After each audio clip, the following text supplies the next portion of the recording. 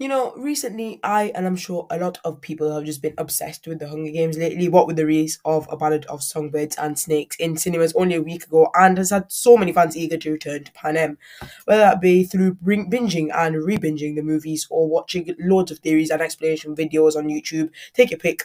The Ballad of Songbirds and Snakes tells the story of a young Coriolanus Snow and his rise to power.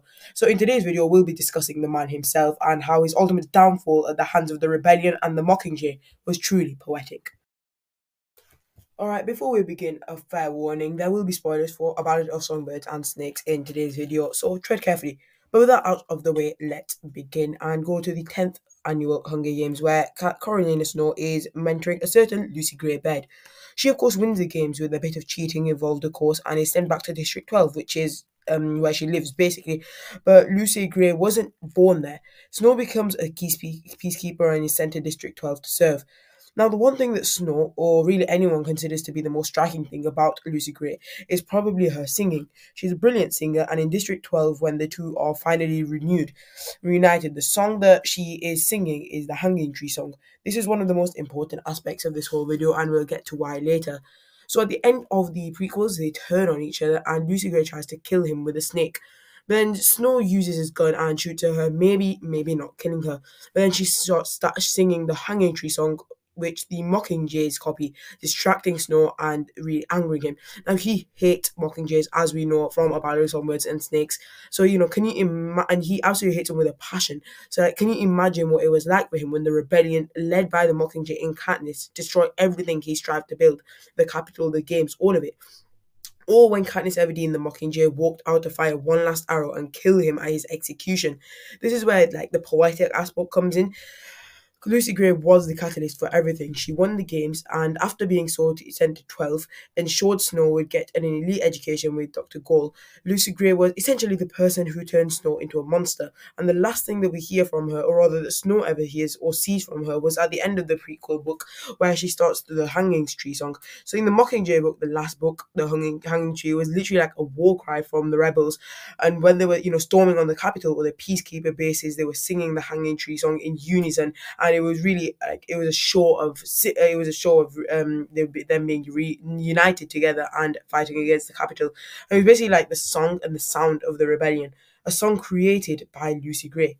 Wow. That would have been chilling for Snow to hear that song ringing through the streets, giving him memories back to that time.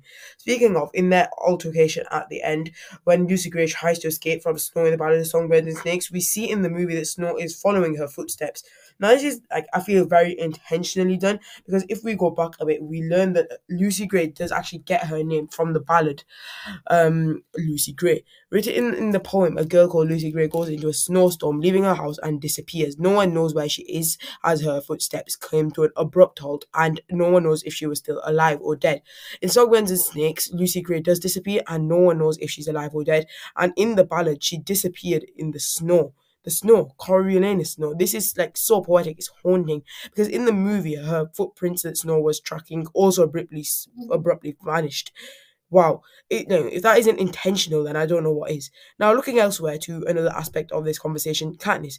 Again, for Snow, when he saw her, the girl from District 12, lifting those berries at the end of the Hunger Games in a rebellion, it was probably pretty haunting for him. I say this because the similarities between Lucy Gray and Katniss are countless. They were both the female district from tributes from District 12, both were the underdogs in the games, and both came out victorious. Both had the ability to sing, and to sing well. There are so many others, and it would have been surprising at the least for Snow in this situation. So when Katniss became the Mockingjay, the symbol of the rebellion, and when she was walking out to execute him, I don't doubt that he was very much reminded of Lucy Gray, his former lover. Speaking of her, there is one more thing. If she survived, there's at the end of the Ballad of Songbirds and Snakes, there is a very strong chance that she went on to become someone like President Alma Coin, the very woman who was the mastermind behind the whole rebellion and the destruction of the capital and the Hunger Games. Of course, not everyone subscribed to this theory and may not believe it, but I'd say it's pretty likely. Some people might think that she's related to Katniss, but it makes more sense that she's actually either Alma Coin or Alma Coin's mother. She knows exactly where to hurt Snow, and she completely outsmarts him in Mockingjay, taking down his entire army. One of the main issues with this is that Coin is described to be around 50 by Katniss, but if I'm any good at maths, or rather using a calculator, Lucy Gray should be around 80 at this point. So this does leave a pretty big gaping hole. But remember, this is coming from Katniss, who doesn't really know coin at all. And in her district, District 12, with the state of living, a 50-year-old there could have easily, looked like an 80-year-old Katniss, which, if you get what I mean. So, based on that, it's not too much of a stretch that this theory could be true, and that Lucy Greybed could have gone to District 13 and become coin, because we also know that at the end of A Ballad of Songbirds and Snakes, when Lucy Gray and Snow were planning to run away from District 12, they were actually heading in towards like the direction of District 13. And if that isn't enough, we get a very interesting depiction of President Coin's eyes. They're described to be like slush, or like, what is slush? Melted snow. Again, with the symbolism of snow, as if it's Susan Collins just planting the Easter eggs perfectly for us to find. Another pretty ironic thing about Snow's fate is that after A Ballad of Songbirds and Snakes, he basically made life in District 12 as hard as possible for the citizens there, because of the things that happened to him. They barely had enough food or shelter or anything really, any of the essentials that you really need to live. Yet it was a girl from District 12 who managed to overcome him and managed to take down his full empire, Katniss, and possibly his former lover turned enemy in President Coin, Lucy Gray / Lucy Gray, if that theory is actually true, which I sincerely hope is, because that would, I'd really provide some really poetic moment. And that's what is so amazing about the whole story of the Hunger Games. It's not just like good versus evil, or like good wins and that's it. No, in the Hunger Games you had Coin and Snow, two different people but pretty evil in their own way.